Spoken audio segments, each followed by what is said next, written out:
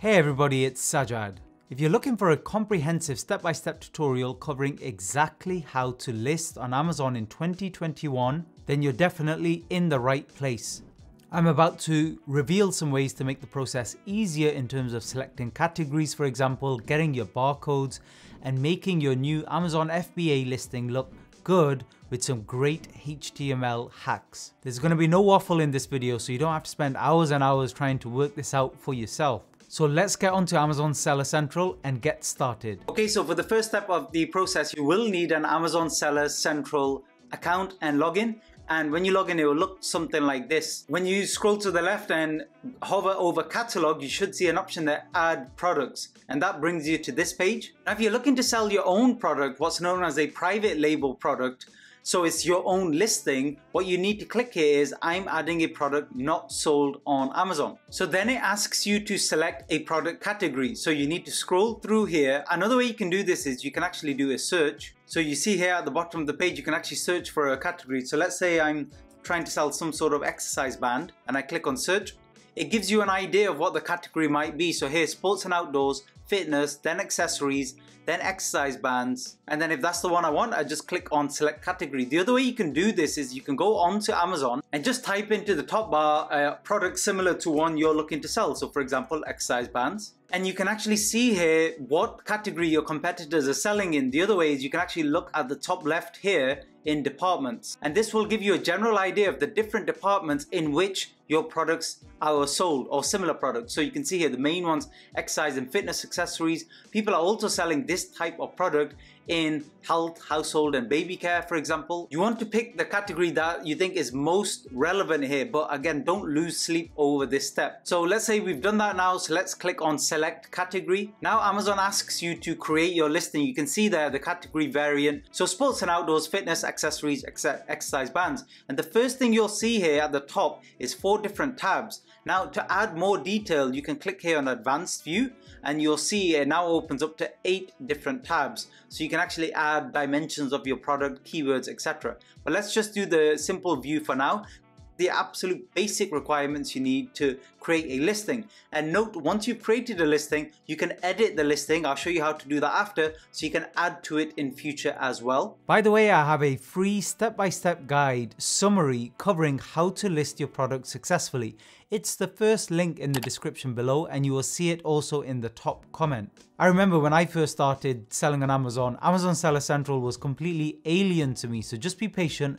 Eventually, it will all become more familiar and easier for you to use. So the main things we'll need here are first a barcode, that's for the product ID, an item name, manufacturer brand name, and then we're going to be adding our images, our price, our seller SKU, which is our own code for our product, a description, and I'll show you how to do that in a minute, and variations. So let's discuss that in turn. Now, first thing we're going to talk about, we'll come to barcodes in a minute. We're going to talk about the item name. Here it's very simple. What I tend to do is look at the competitors, do some keyword research, and I'll cover that in a separate tutorial. But basically you want to enter important keywords here in your title. So for exercise bands, if you have a look here, you'll see what these companies have done. Let's click on one here. For example, this one, what they've done is they've added some important keywords here in the title. For example, you can see workout bands, resistance, exercise bands, resistance loops, and different areas of the body which are used for this type of product. So these are all important keywords that people are actually searching for. That's why they're important in the title. So let's go ahead and add ours. I like to add the most frequently searched for keywords right at the beginning. Now it depends on your marketplace, but sometimes Amazon may force you to put your own kind of brand name here at the beginning, but that's not necessary. You can actually put at the end by such and such company. You can actually add that at the end of the listing. So that it depends on your marketplace, but somewhere you should add your brand name as well. But basically the most important keywords at the beginning. So exercise bands, you can put for training, loops, and any other important keywords there. You can even add things like high quality, for example. If you wanted any kind of small catchphrase that makes your product stand out, you can choose to do that there. Now in terms of manufacturer, the supplier who you're getting your product from, you can add that name here if you wish, or you can just add your own company name. So let's say our company is called Joe Blogs.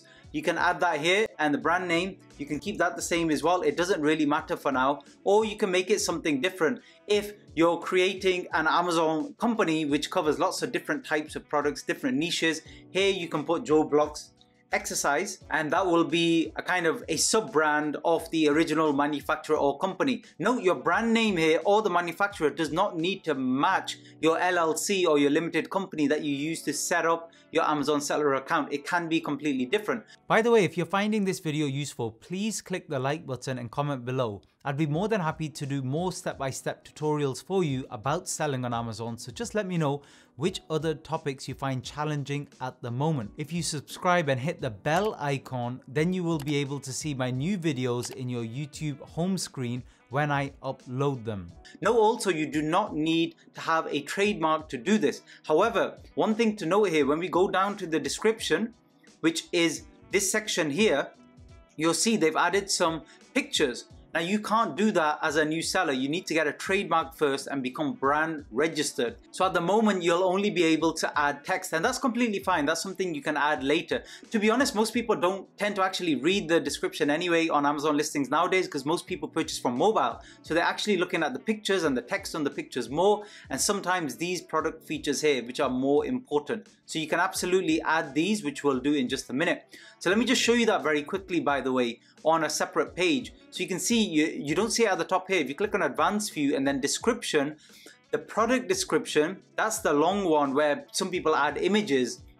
The key product features are the ones we see here at the top. This one here, where you add 4 or 5 bullet points. That's what we can add here in key product features, and we'll come back to that one. So we've added a manufacturer, we've added a brand name. So the next thing before barcode, let's talk about variations. Now, I'm not going to talk about that in this particular video, but let's say you had exercise bands and you had 2 or 3 different types.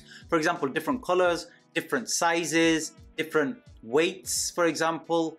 You can actually create variations here on the same listing. So let me show you an example. So you see this same listing we were looking at, they've got one set of colors here and another set of colors here. So these are 2 variations on the same listing. Now, I'm not going to make this video too complicated, but this section is where you would add a variation. Now, if you don't have any variations, leave this completely blank. So let's talk now about price and offer. So you can add your price here. So let's say we're going to sell it for the same price, for $14.99. Because mine is a UK seller account, it shows in British pounds, which is fine. And condition here should be new, unless you're actually selling used goods here on Amazon or stuff you have in your garage. But if you're creating your own private label listing, it has to be new here.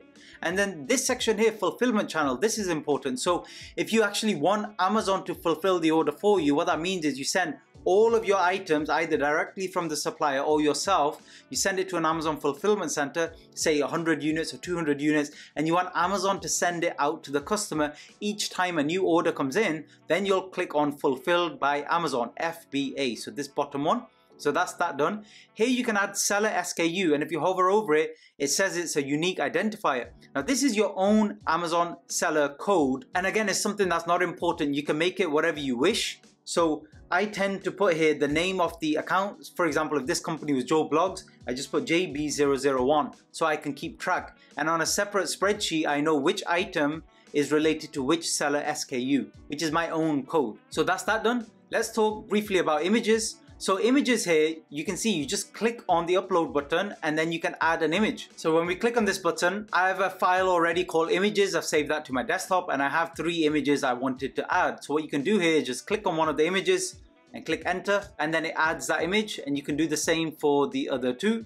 And I've just taken these images directly actually from the listing we saw. So where will you get your images from? Well, many different ways. You can create your own images. You can do that professionally. You do that with a simple iPhone, to be honest with you. Nowadays, there's many different types of software that helps remove the background and helps improve listing quality and helps you add other features that help you sell your product. The other way you can do it is get it directly from your supplier. You can ask them to send you professional images. A lot of the suppliers now have them for their main products. Now, the other important thing to note, the first image here has to be a clear white background, so you have to get the background removed. Very important, otherwise Amazon will suppress your listing because that's not allowed. For the additional images, it can be whatever you want, anything goes really, but for the first main image has to be a clear white background. I'm just going to show you an example of that. I'm here back on the first page for exercise bands, and you can see all the pictures have a clear white background. Very, very important. And a lot of them, you see they're bundles, so they're showcasing all of their products on that primary image. But you'll see here no text or any other things mentioned. So you can see here we've completed that, and then the red tick mark is on vital info because we haven't added our barcode yet. And this is important. So when you create your listing, Amazon will create an ASIN number for you, but before you do that, you need to have it registered with a particular barcode. So here, if you click on EAN or UPC, these tend to be the two most common. So if you click on EAN number here, you can actually get one. You can purchase a barcode, which you can then add here. And this barcode is uniquely for you. Now, the website I recommend is Gs1, and this is the UK site here, but it's a little bit more expensive. So if you're just testing Amazon out for the first time and you just want to try one product, see how it goes, the other one I've used before and I recommend is Barcodes Mania. Here it's a lot cheaper, and you can see here just to buy one barcode is $5. So you click on that, click on the buy button, proceed to checkout, and then you register, and then you just follow the steps, and then they send you that barcode in a file, and you copy and paste that here as an EAN barcode. The other way is with Gs1, you click on apply for barcodes, and then you start filling in the next step. So I won't talk about that here, but basically the minimum you can usually get with Gs1 is 1,000. And for 1,000, they don't charge you anything, but rather they charge you a yearly fee, which can be around £140, which is about, I think, $170, $180 a year. And you pay that on a yearly basis. But for that, you get up to 1,000 barcodes. Now, these are very legitimate because these are brand new barcodes that have never been used before. The problem with Barcodes Mania and some other sites, like for example, this is another random one, getbarcode.co.uk. These are all absolutely fine. And to be honest, I've recommended this before and I've used it. I've not had any issues. However, you have to remember with these other websites, some of these barcodes, they may have been used before for a product that's not selling anymore. So they tend to be recycled, which is fine, but the problem with that is sometimes in the on Amazon, things get confusing because Amazon might link that with a product that was sold on Amazon like 15 years ago, and it was some completely unrelated Amazon item, but it gets a little bit confused sometimes. So to prevent that, if you want to do this professionally, you've got a decent budget, I would highly recommend go by the Gs1 route at the beginning, rather than trying to get other barcodes from other companies. Although they will still work, they're just not as reliable, and you are taking slightly more risk, I would say. Just showing you here an example of what it might look like when they send you the barcode. So you just take one of them, copy it, and then you can add it to Amazon Seller Central. And then what I tend to do here is I tend to save here the actual product and my seller SKU here as well, so I can add that stuff here. So I keep track myself of which barcodes are used for which product. So to actually add a Gs1 barcode, once you've created an account, you just click on number type here because we want to go to a number bank. So click on number type GTIN13. So these are the EAN numbers for Amazon, and click on your company prefix and then click on go to my number bank. Here you just scroll down and you click on use next number, and then you can add your details here and try and make these match exactly what you put in the description, because Amazon will quickly cross-reference this. So put here Joe Blogs, description does not matter, web link doesn't matter, MPN, SKU, the SKU you can add here JB001, and you can put MPN, NA if you want to. This is just the manufacturer part number. If you have a number or you want to make one up, you can put that on here as well. Again, does not matter. And then you click on save. And next to your product, you should see a green status. As long as you filled every section, put NA, not applicable if you just don't want to fill any particular section in. That should come up as green, and then that's the number you're using in Amazon. So for the Gs1, that's where the number will go in here. So once I've done all that, I can actually click save and finish at the bottom.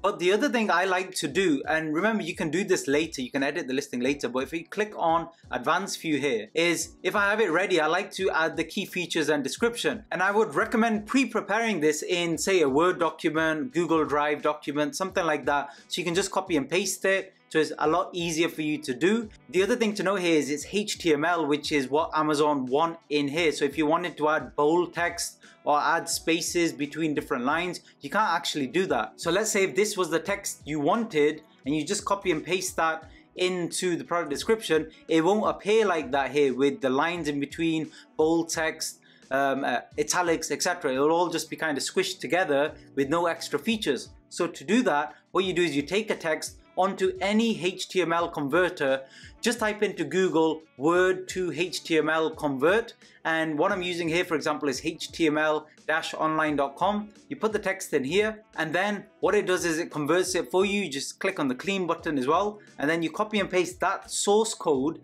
into here. So delete all of this and just copy and paste it directly into here. So now my text will appear with breaks between the lines, bold text where I want it to appear as bold, etc.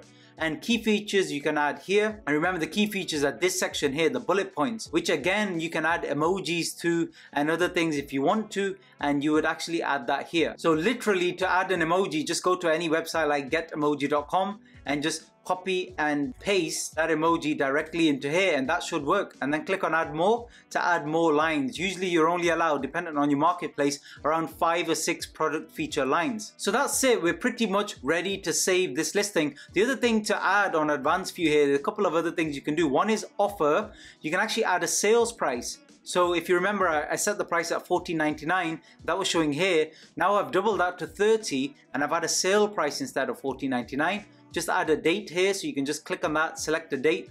End date doesn't matter, just make it into the distant future, like a month or 6 months into the future. I recommend when you're new selling on Amazon, you actually do promotions like this. It helps you launch. The other thing I recommend, if you scroll down here on the offer page, is max order quantity. Always add this 5 or 10 or 20. The reason for that is if you're doing giveaways, it just prevents one person buying your whole 200, 300 units of your product at a massive discount. So to prevent that, always set a max order quantity. It's very rare. Normal customer would buy 50 sets of your exercise bands unless they're a big gym or something like that. But then again, they'll only do that once you've been selling for a while anyway and you've got reviews. Otherwise, you don't need to mess about with anything else, and that's your listing done. So now we can actually go ahead and save this listing. If you want to here, you can edit later, but in more details, you can add your shipping weight here and the actual size and dimensions of your product. You can actually add it in this section here if you want to. Okay, so we're finally done. So we just need to scroll down to the bottom. Most of this stuff is going to be left blank, to be honest with you, and then just click on save and finish. So let's click on save and finish now. Now in terms of barcode options, once you've saved that, it might actually ask you, do you want to use your manufacturer barcode, so the original EAN, which you can use, or print Amazon's barcodes, the FN SKUs, which you can use as well. Most of the time I would just use Amazon's barcode, so you just click on Amazon barcode here, click save and continue. So that's it for this one. I'll see you all again very soon.